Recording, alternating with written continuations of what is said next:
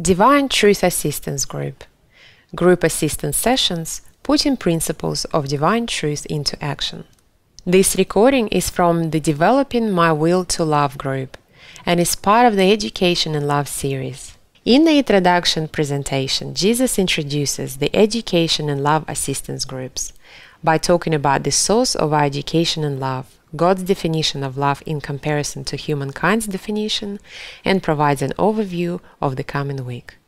Recorded on the 20th of February 2016 in Noosaville, Queensland, Australia. All right, well, I think we'll make a start. Are we all okay recording-wise? Everything's good? Thanks. All right. Well, I suppose the question is what's going to happen in these Education in Love assistance groups. So what I'd like to do first with you is to just give you a brief summary of the 8 different groups that we will be running. And I said yesterday that it was 180 hours, but it's actually 240 hours of material that will be presented over a period of 2.5 years. The reason why we gave it 2.5 years is we thought that you might need a bit of time in between to apply a lot of the material. And there is a lot of material, so it's going to take a fair bit of effort to apply if you're really going to apply it. So we decided that the best course of action was, bearing in mind that many of you have jobs and so forth, the best course of action was to only do 3 groups a year. And as it worked out, there were more people than would fit in one group, so we finished up doing 2 groups of 3 groups a year. And as I said yesterday, you guys have already paid for the first 3 groups. We've already paid the venue, actually, for the first 3 groups here, which is wonderful. Now, what are the subjects that we're going to cover? Well, the very first subject of this group is developing the will to love. And let's put it more personally, it's developing my will. So that's our first.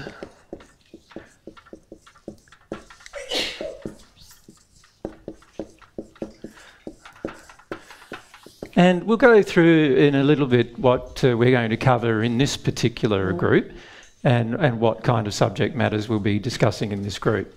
Now, you've already seen, many of you have printed out the outline, so you have a good idea of what we're going to cover, but I just wanted to give you a bit of a brief summary of what we're going to cover.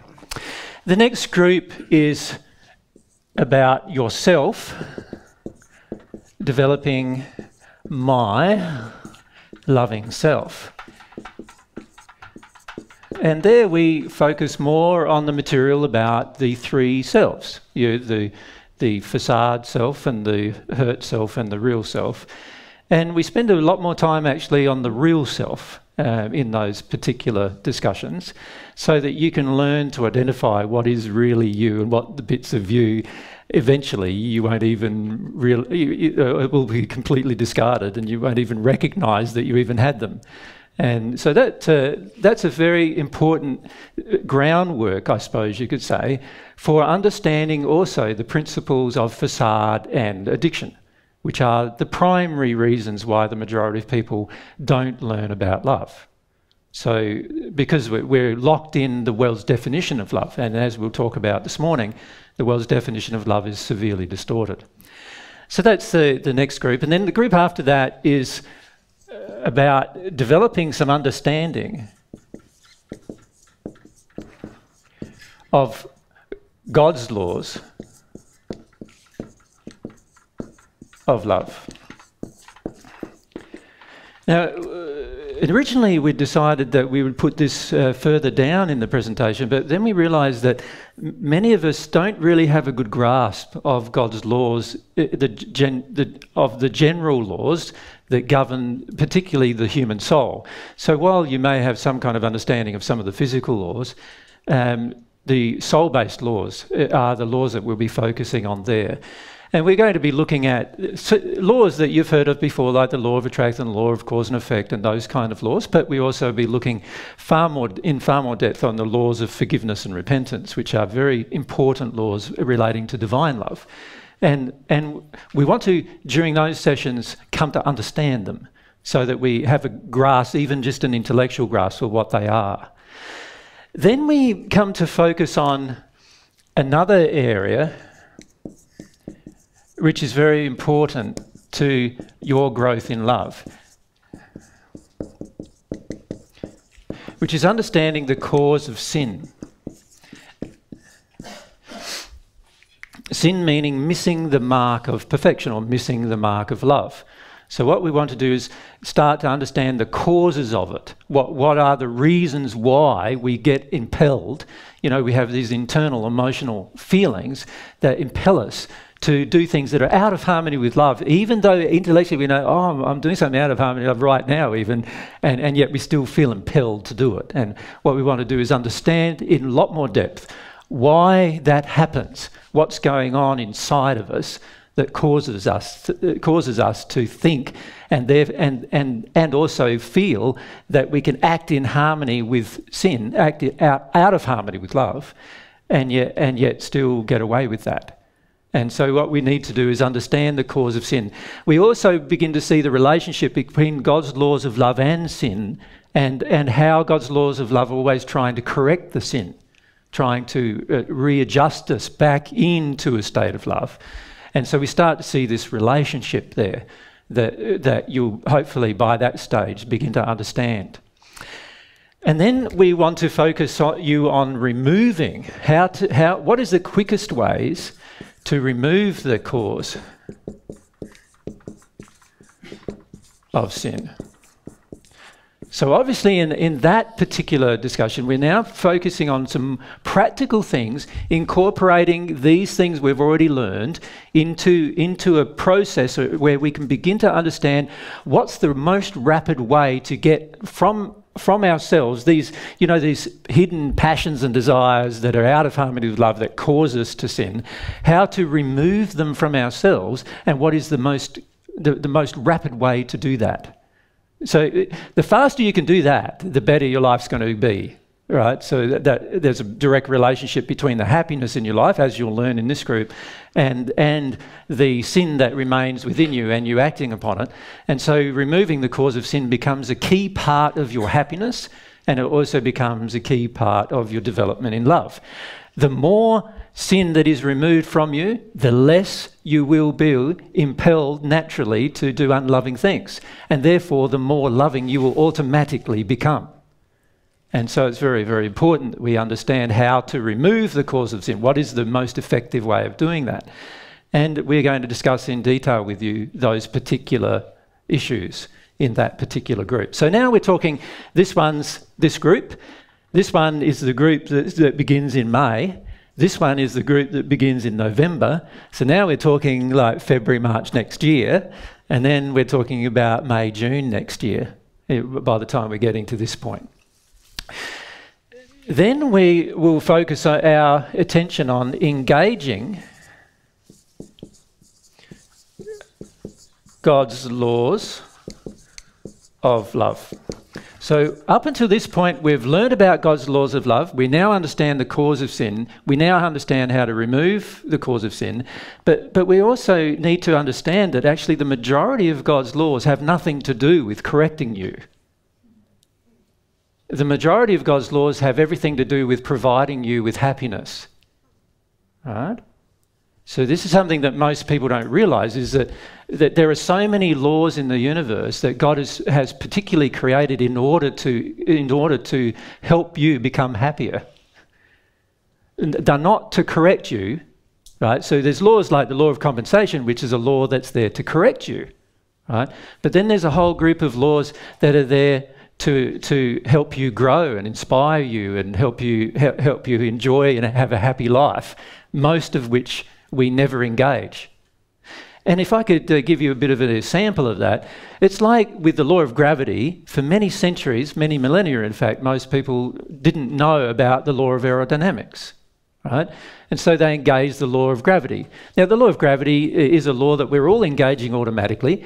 It's there constantly, and as a result, it keeps us on the planet. So it allows us to have a life, because if there was no gravity, we'd be flying off out in space. The world's turning around at, I think it's something like 1,600 kilometres an hour, and at that speed, we'd be flying off out into space if there was no gravity. right? So it doesn't help you have a life on Earth, gravity does. But aside from that, everybody has to engage that law because we didn't know any other law.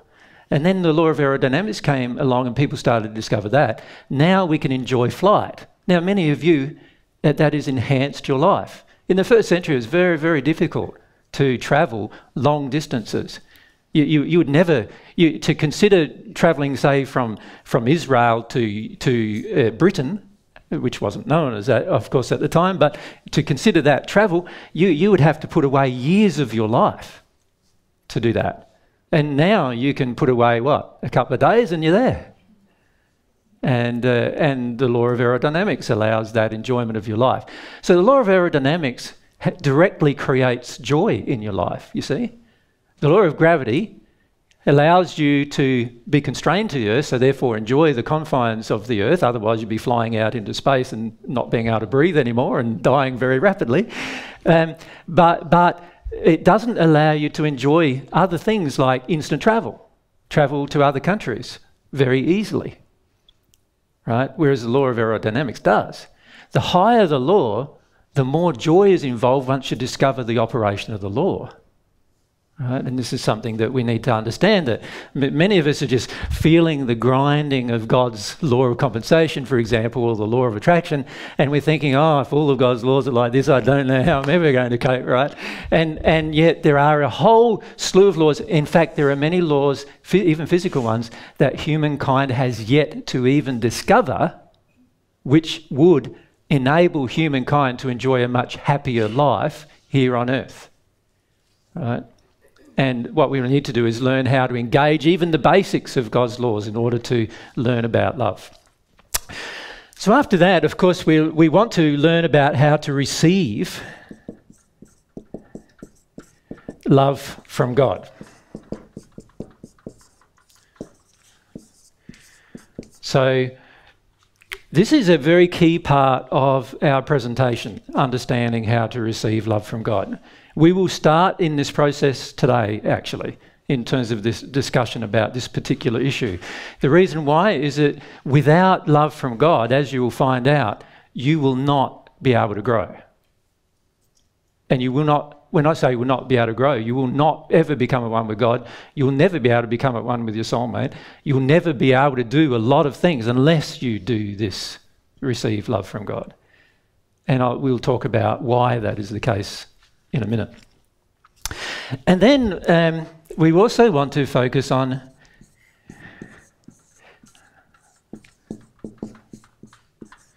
to God. You see, a relationship is where love is given and received, is it not?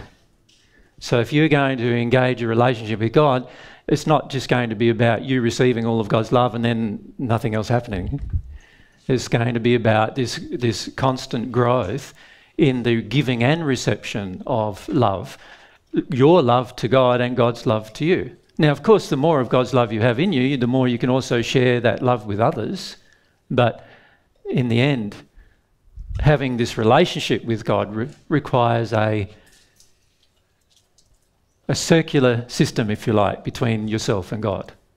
And so they're the main topics that we're going to discuss with you in this, what I'd classify as an introductory course about love. All right? Now, is there any questions about that, just in terms of the generalities? No? Okay, so let's focus now our attention on the very first topic.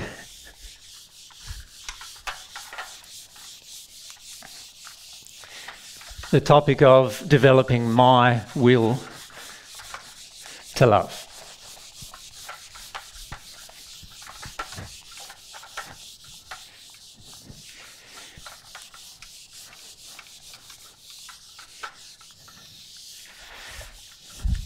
We're going to focus your attention over the next 6 days on 3 primary areas of this, right? So the first area is that we want to help you come to engage the concept of your will and ask yourself, how do you really feel about love? What's really going on inside of you with regard to your true feelings and emotions about love and change. So we want you in the next 2 days to examine your true feelings about love and change.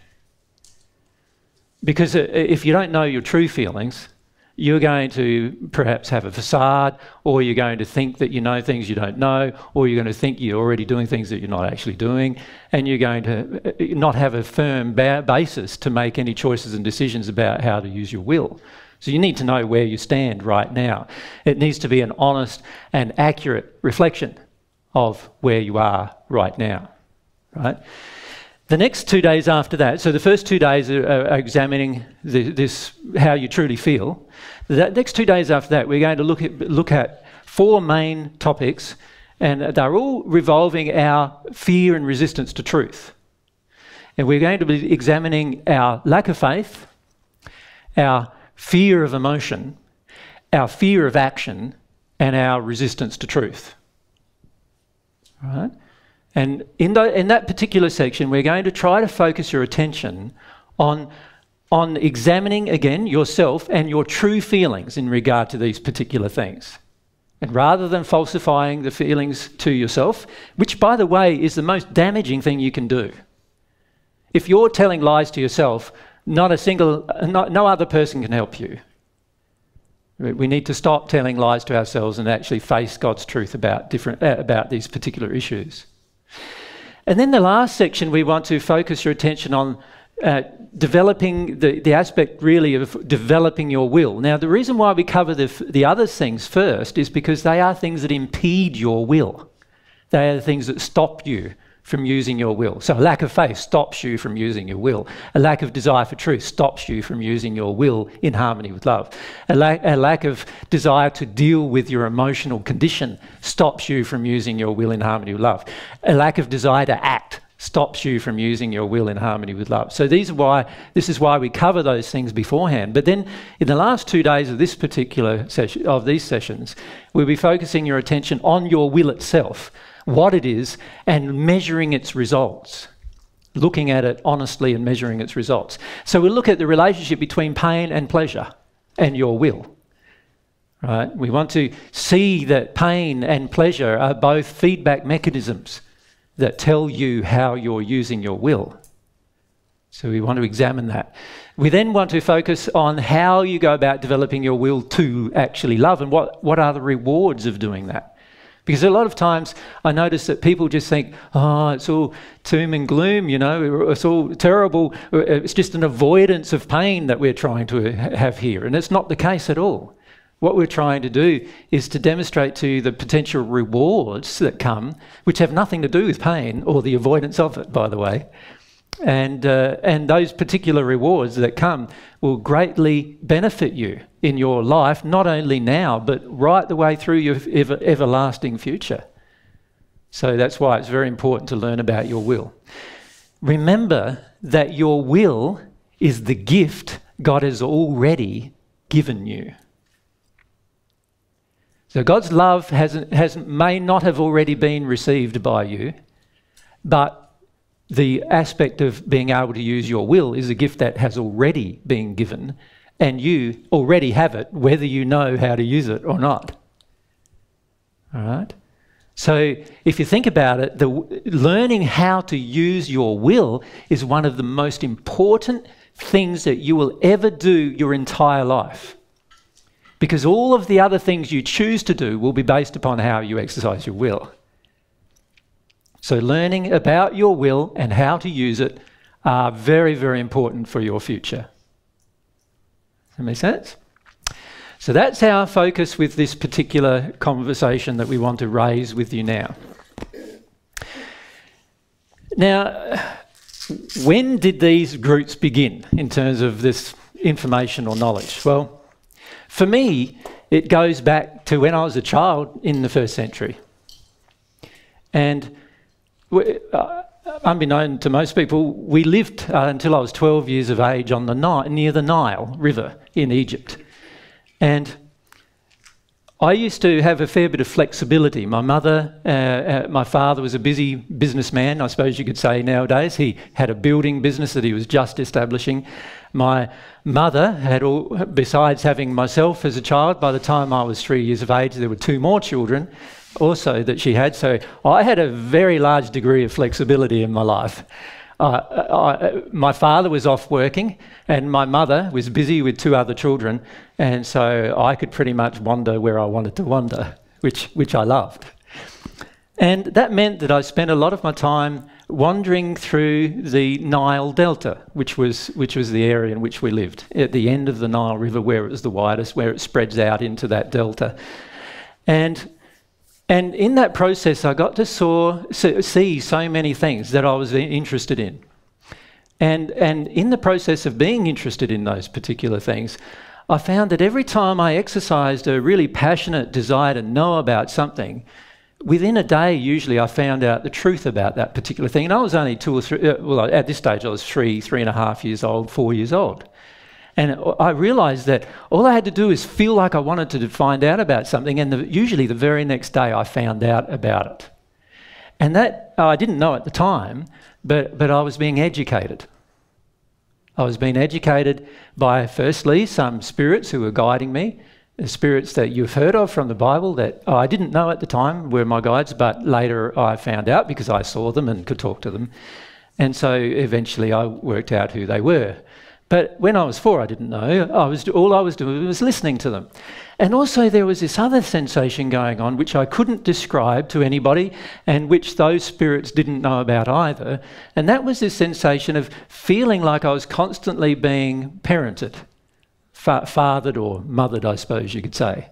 Not in an unloving manner, but rather in a very gentle way, so that anything that I desired to know about, I would be informed of.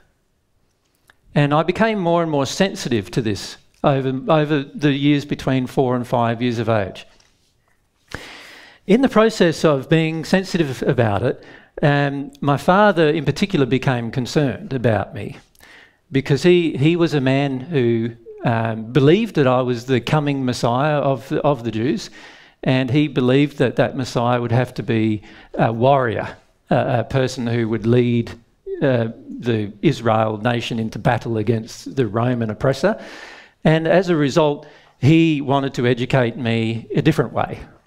So he decided that he wanted to educate me in the ways of battle.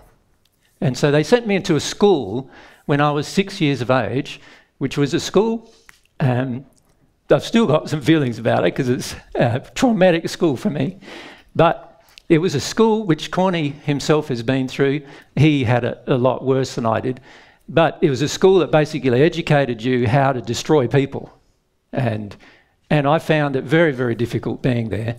I spent 2 years there. During that time, I observed the systematic destruction of a lot of young boys into becoming warriors.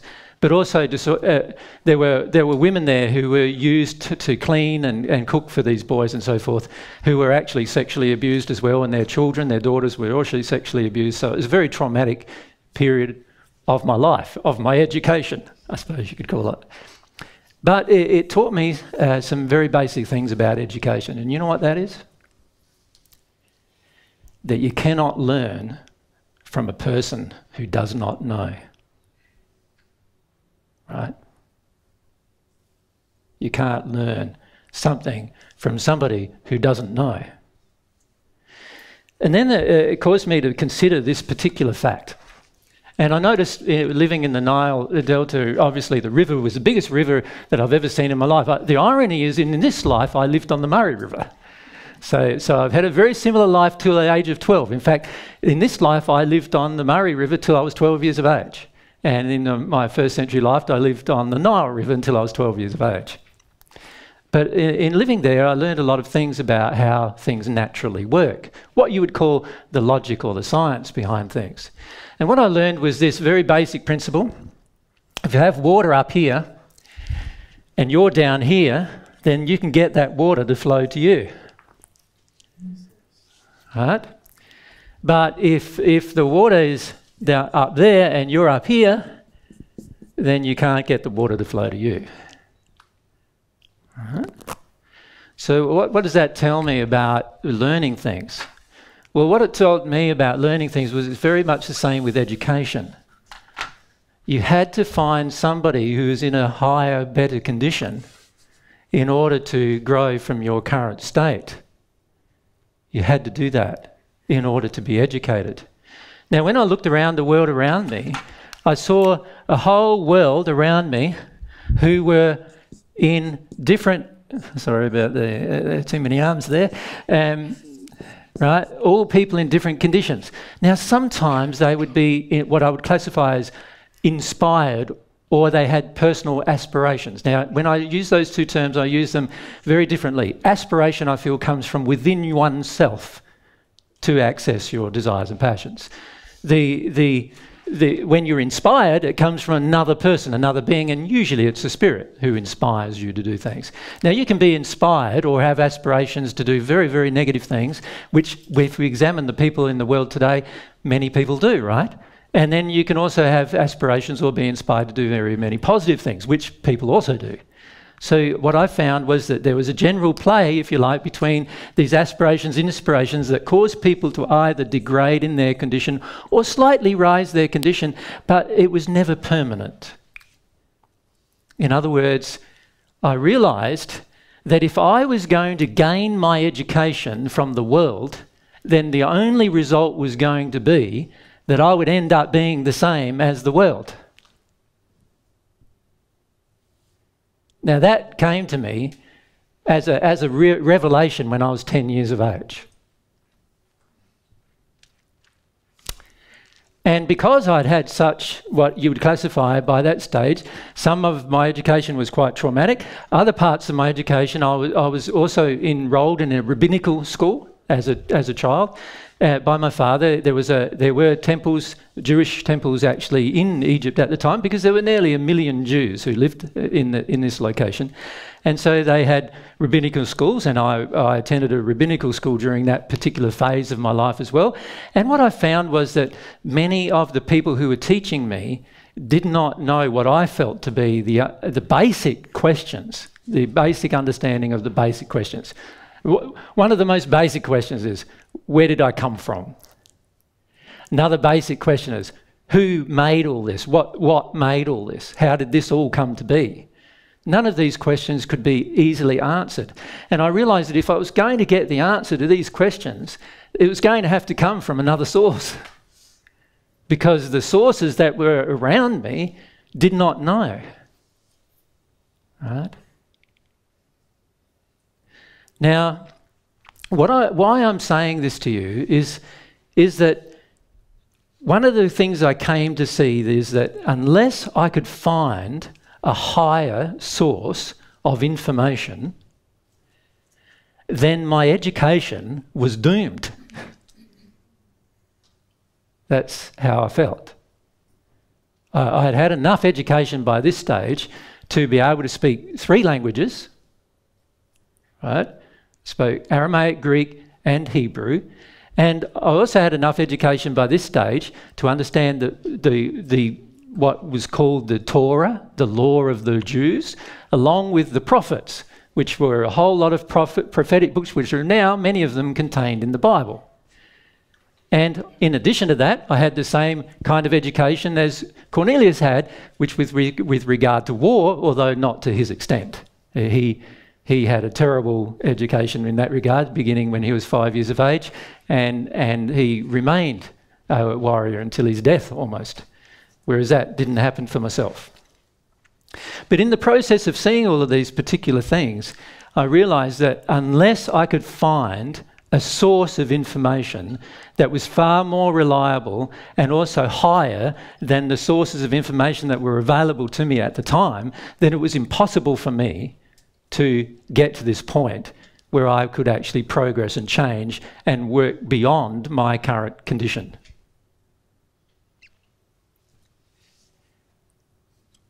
So what would you do if you were at that stage and you understood that?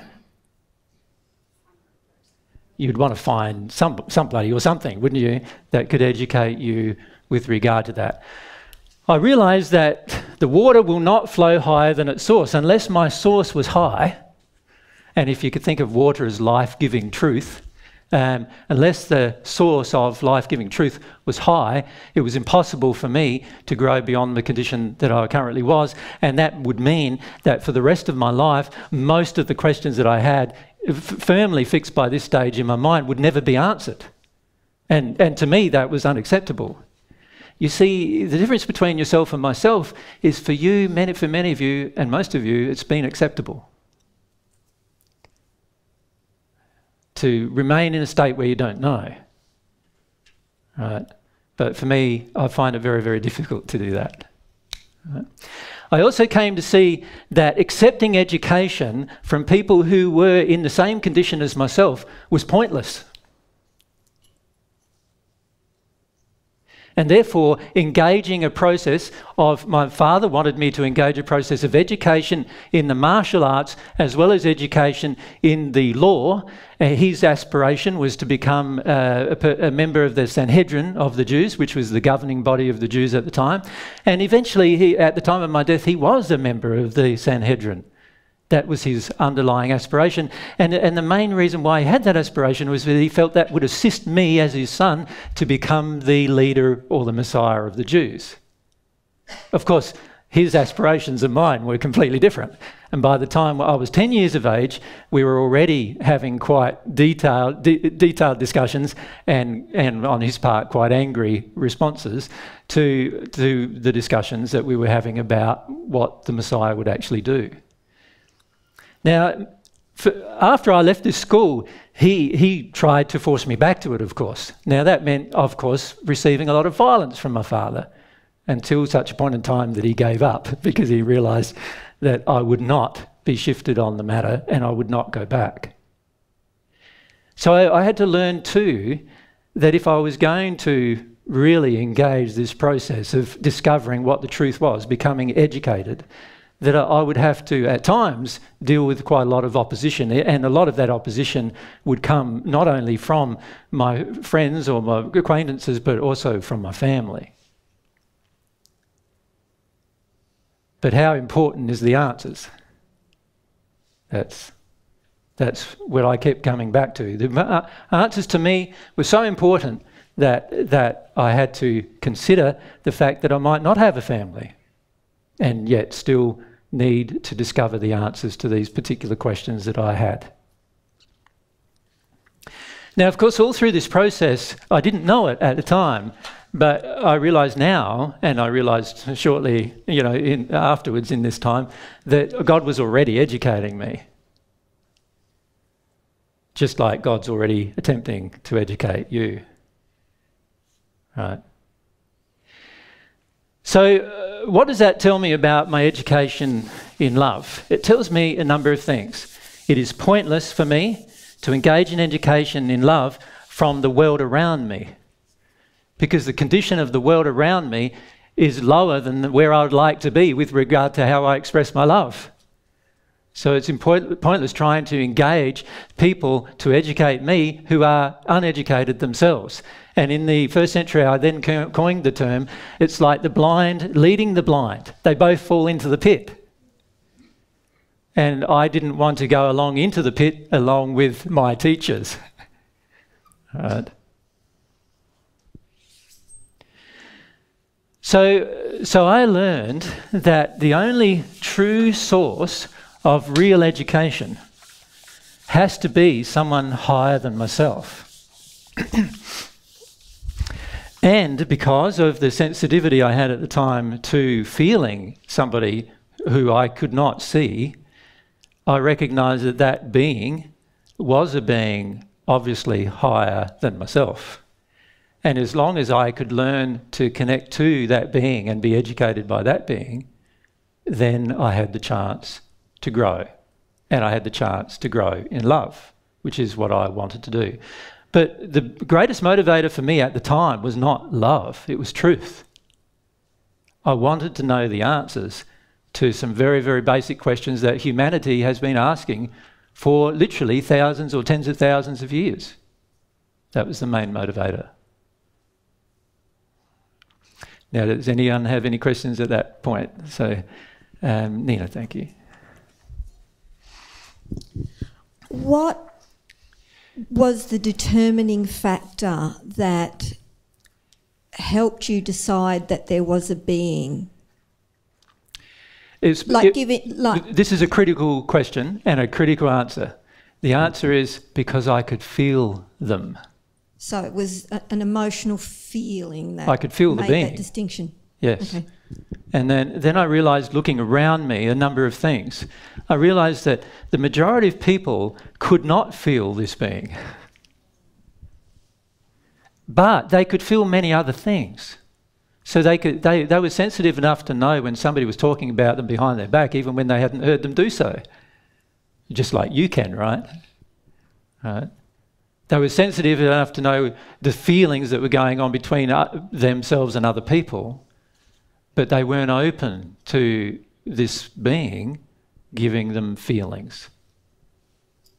They had a lot of preconceived notions about this being that I could feel were not correct as well, because the being told me they were not correct. Now, that being I called God. In the first century, God had a name for us as Jews. It was Yahweh or Jehovah. So in the first century, that was the name of God. And so I felt that Yahweh or Jehovah was this being who was educating me. Now, of course, I didn't know for certain at that point. I was just young in my infancy in this relationship between myself and this being. But this being was telling me everything that I needed to know. And it was informing me about things that nobody around me knew anything about. Right? So to me, the relationship with this being became critical. How do I develop this relationship with this being to enable myself to grow more in love? And that became my quest, my primary quest, in fact. Develop this relationship with this being and all the questions would be answered. And I came to realise some basic logical principles.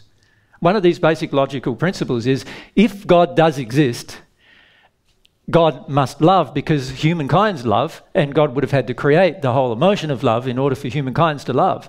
So if God does exist, God loves, and God would be perfected in love, and God would already know everything about it. God would also know all truth.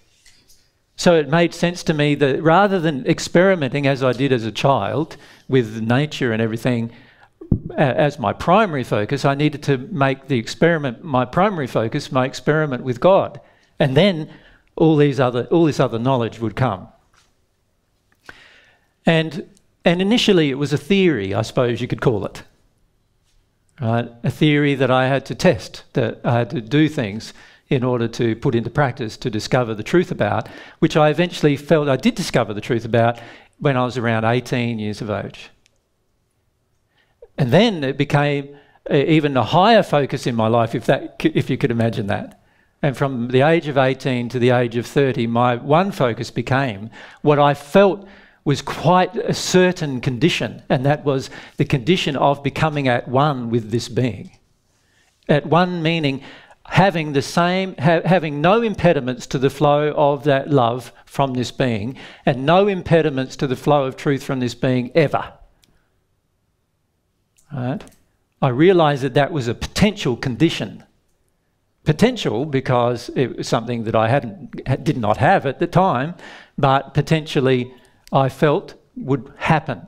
And in fact, I felt quite clear indications from this being that it was a potential possibility, depending upon my desire and the exercise of my will. Yep. Alan, thanks. And then if we go to Catherine.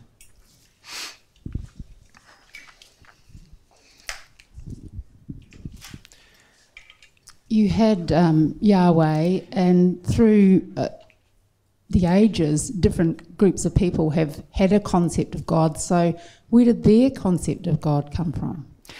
The Jews, for example. Yeah, well, their concepts of God were very much based around their concepts of a human parent. They had created in their own mind an anthropomorphic God, a God that resembles a human, that had wrath, that had anger, that had rage, that would punish and have resentment and so forth. And they spent much of their time interacting with these gods, which were often spirits who were resentful, and they spent most of their time trying to discover how to appease them.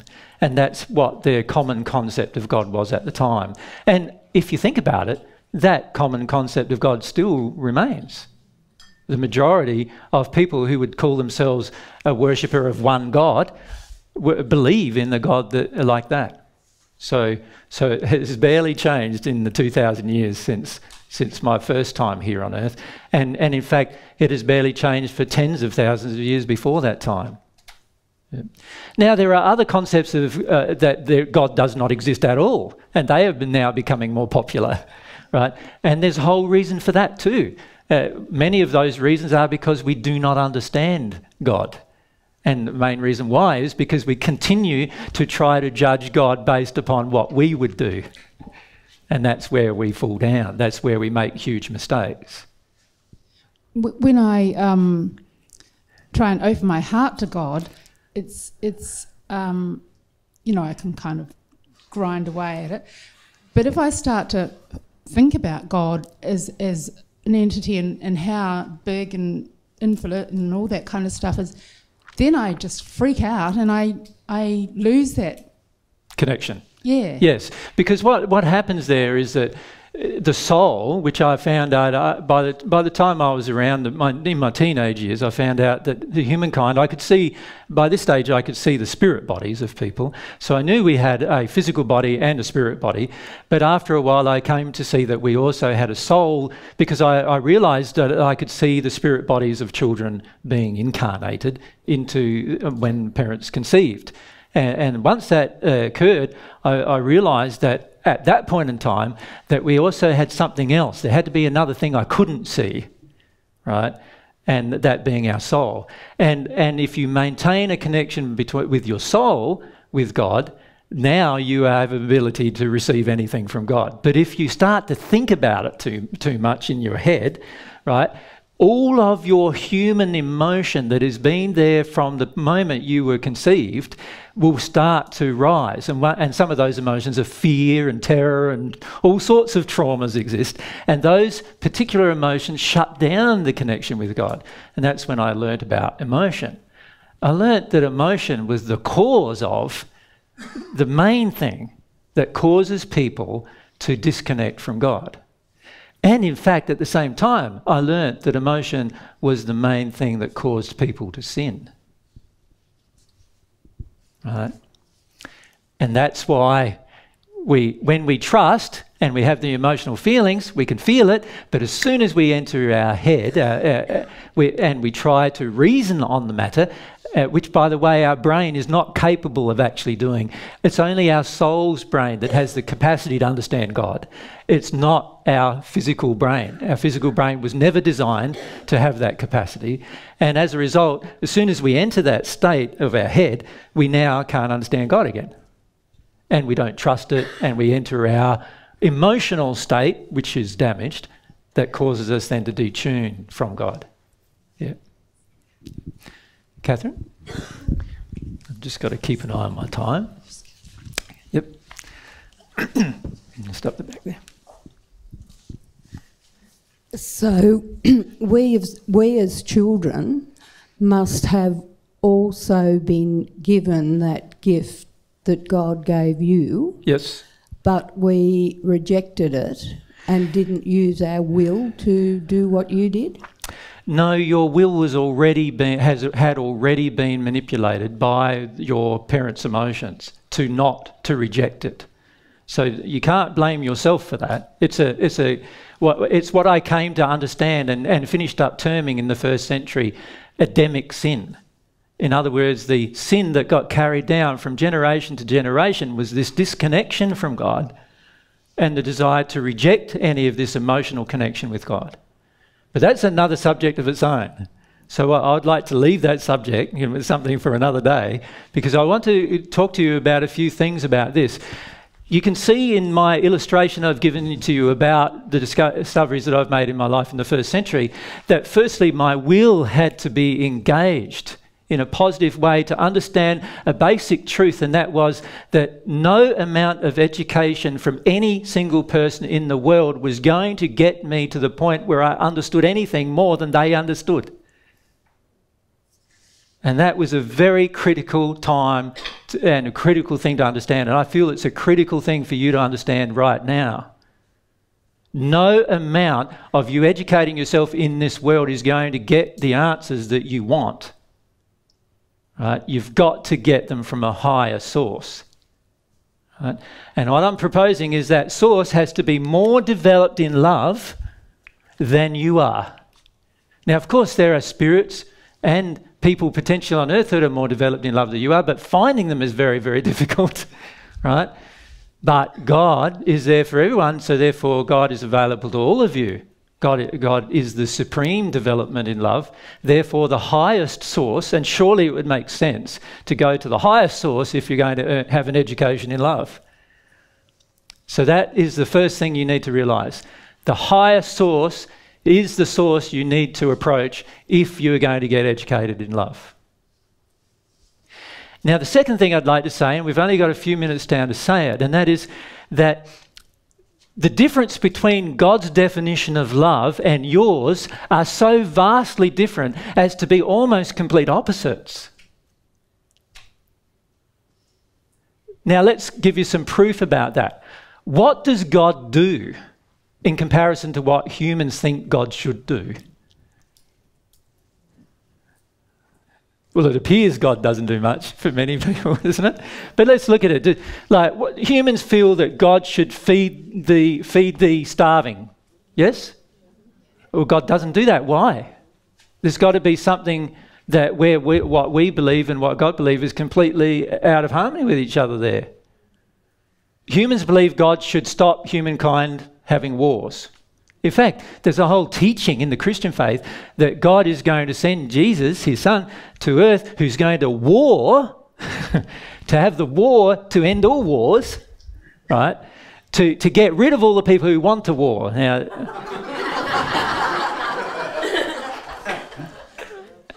I don't know what that makes Jesus, but anyway, it obviously makes Jesus a tyrant and a dictator and what would you call it, an exterminator for God. But anyway, there's some basic problems with logic there. But that is the teaching, is it not? The teaching that God will get, and unfortunately there's a mixture between some religious faiths in the Christian faith where some believe Jesus is God, of course, or a facet of God, or part of the triune God. And so a part of God is going to come down and destroy and smite everybody who basically wants to war, so that there's no wars after that. And that's the teaching. That's in fact what many people want. Many people want somebody to come and say, get rid of all those nasty people out there that want to go to war, get rid of the whole lot of them. Now, God doesn't want to get rid of them. God wants to redeem them. So getting rid of them doesn't redeem them. So already we can see there's some discrepancies in love here. God's definition of love, very, very different from the human definition of love. Right? Now, in your outline, I have listed 5 or 6 different points as to how God's definition of love differs from your own. That's one of them. A few of the others are that we, as humans, are in a huge amount of pain and suffering, are we not? Now, why doesn't God come and rescue us from this pain and suffering? There's got to be a reason. If God's a loving God and God's the pinnacle of love, and as I've said, if God's the highest source of love available to us, and God doesn't come and do what we think love would do, then it means that what we think love would do, love wouldn't do. Doesn't it? Logically. So if we think about that for a moment, all of the different ways in which, and there's other ways which you can see in your outline, I won't raise them all now. There's other ways in which God's definition of love obviously is completely the opposite to our own. We have a choice. If we're going to get educated in love, we're going to either accept the education of the world's version of love, but the only problem with that education is that it's not going to result in anything different than what we've already got. And the primary problem with that is we've got wars, suffering, abuse going on all the time on this planet. Most people are not happy. Most relationships are not even happy, let's face it, right? And this is the results of our definition of love. And so we go, well, we've got the choice. We either accept our definition of love and continue with that kind of life, or what do? We have to get some kind of change occurring so that our definition of love we're willing to throw it out the window and actually accept a new definition of love. And do you know that's our major problem with the development of our will to love? We are not willing to throw away our own concept of love.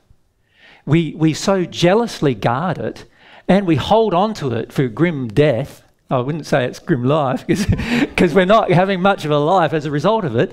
And in fact, it's what I classified in the first century as the broad way leading to destruction.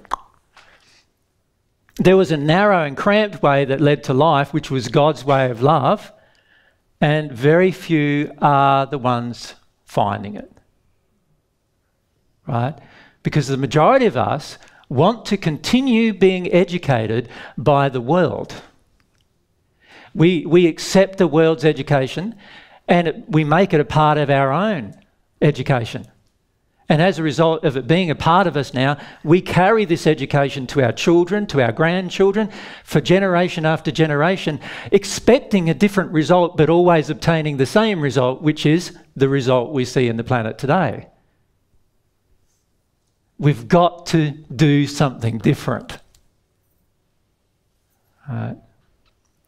We've got to connect to the highest source of education about love in the universe if we're ever going to change this. So it's imperative, our imperative becomes to begin to see that we need to somehow change the way we access our life, we use our will, so that instead of accepting the education from the world around us in love and accepting their definition of love and accepting that that's the way everything needs to happen, we need to start to see that actually, no, God's way of love is the way of love that I must discover. And I must allow myself to be educated by God. So then the question becomes, of course, how do I do that? How do I get educated by God? And of course, that's what we want to talk about for the next 240 hours. All right.